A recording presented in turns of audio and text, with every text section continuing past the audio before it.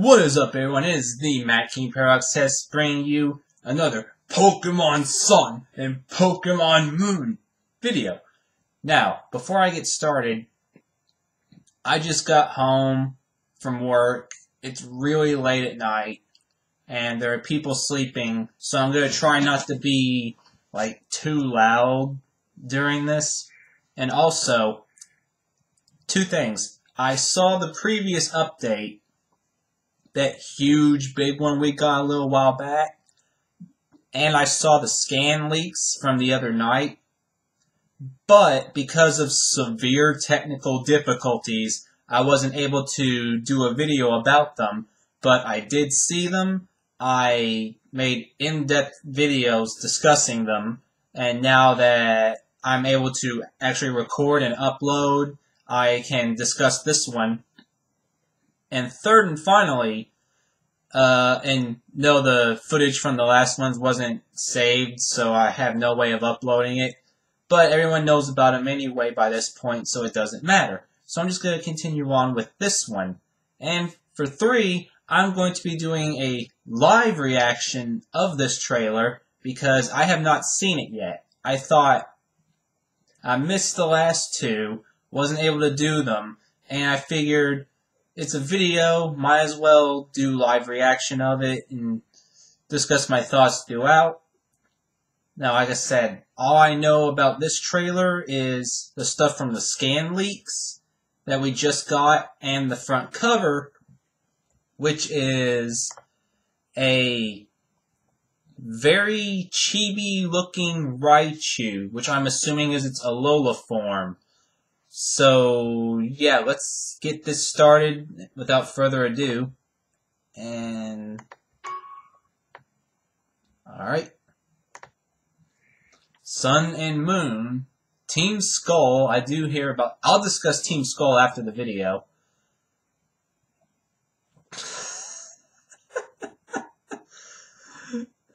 It's just so funny seeing these guys right here. Are those Safari Balls? A Drowsy and a Haunter. I like these guys.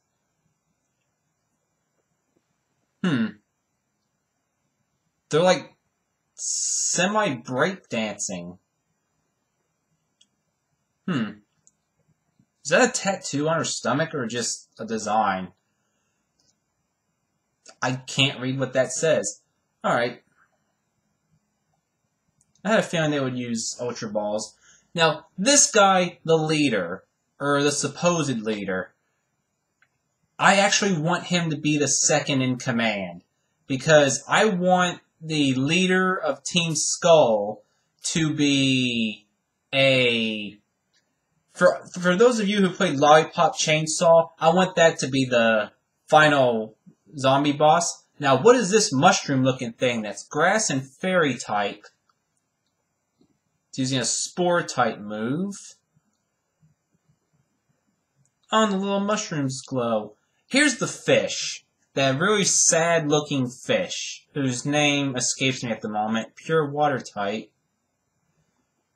And now it becomes the big fish. It was at full health. So is it one of those, until it reaches a certain health, it stays that way? Because that's what it's looking like. Its health is below half. And now it reverts back to just being one fish. Okay, that's its gimmick. I really like that. That's pretty interesting. Now this thing, the sea cucumber. Okay, it's pure water type. I thought it would be water and fighting, seeing as how it said it expunges its insides like a fist. I figured fists, punching. Oh... And it has an ability that takes your opponent with it. Oh yes, the Alola form Meowth, who is, I believe, Dark type? Yep, Dark type. And it's a pure breed type of Meowth, which is really interesting. I really like that they made it a pure breed type of thing. And then we just found out about the Ghost and Fire type Marowak. Which, of course, I'm a sucker for ghost types, so I instantly like this. Okay, Ghost is secondary. Alright, that makes sense. And of course, everyone else has said it. It's a nod back to the Mother of the Marowak from the previous Gen 1 game. Alright, and okay, this Chibi Raichu is Alola form Raichu. And I'm guessing Electric and Fairy. Yep, Electric and Fairy. And it's riding its tail like a surfboard. My god. Wait, they didn't say anything about the, they didn't say anything about Beware's pre-evolved form or the Sandcastle Pokemon. Well, let me just rectify that right here and now. Let's go back to this. Okay, and the dog, whose name escapes me at the moment, the one we got a long way back, that's supposed to be getting an evolution soon as well. Here we go. The two that they didn't show off in the trailer are... First off, these are all going to be Japanese names. Who knows what their English ones are going to be. The pre-evolved form of Beware is currently called Nuikoguma and remains normal in fighting. Alright, it's a cute little bear, and it's like waving its arms around all frantic like. It's really cute. And the two Sandcastle Pokemon, which I'm really enjoying because it's a Sandcastle Ghost. It's Ghost and Ground type, which is a very rare typing. But you see, it's like an antlion kind of way, kind of like Trampinch, where it burrows under the sand and it just sucks in prey in like a vortex type of thing. So I'm really liking that. But like I said, they're Ghost and Ground. Two sandcastles, a little one with a shovel on top of its head, and then a big fortress-looking one with a shovel on top of its head. And they are called... Where is it? Okay, here they are. The little sandcastle is called Tsunaba, and the big one is called Shirodesuna. Again, these are the Japanese names. I don't know the English names yet because this trailer is just leaked. It isn't official that I'm aware of because it was in Japanese. I couldn't read it. I don't know what they are.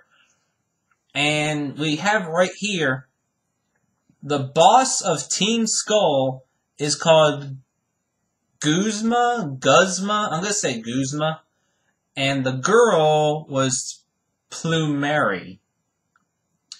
But like I said, the boss of Team Skull, this guy I don't really have a problem with because I really don't know what angle they're going at because, again, we looked at Team Flare and we thought, what are these people going to do?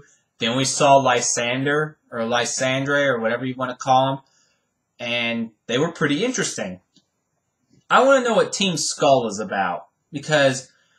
You think Hawaii, think bright, colorful, happy, and here these break-dancing, punk, skull-wearing people come running out of nowhere. But like I said, the leader, in my head, I wanted the actual leader to look like one of those 50s bad boys, like the final, not the final boss, but the second to final boss in Lollipop Chainsaw. That guy with the leather jacket, the jeans, riding the motorcycle with the pompadour. You know, that type of person I wanted to see as the boss of Team Skull. Because, like I said, you had Lysander with Team Flare, and he was sophisticated, yet very menacing. I wanted the leader of Team Skull to be like this 50s bad boy who just very tall, very muscular, all black, leather, jeans, the pompadour hairstyles, sunglasses, kind of wearing like Giovanni back with Team Rocket where they wore robber outfits with a big R. He wore a suit and tie with an R on the pocket patch. I just want him to just be looking badass as a 50s gangster. with just like a little skull symbol on like his sleeve or hanging off of his pants. You know, something along that line, because that would have been amazing. But this guy is a supposed boss, so I really want to know what they're going for. But anyway, that is the end of this. That is all the information we have. Pretty interesting so far. And again, I'm going to upload this, and I'm going to continue bringing more Pokemon Sun and Moon news as it comes along. So, without further ado, I hope you enjoyed this live reaction. I filled in the parts that they missed from the scan leak that wasn't in the video for whatever reason. But that is it. This is the Mad King Paradox S signing off, and I will see you all next time.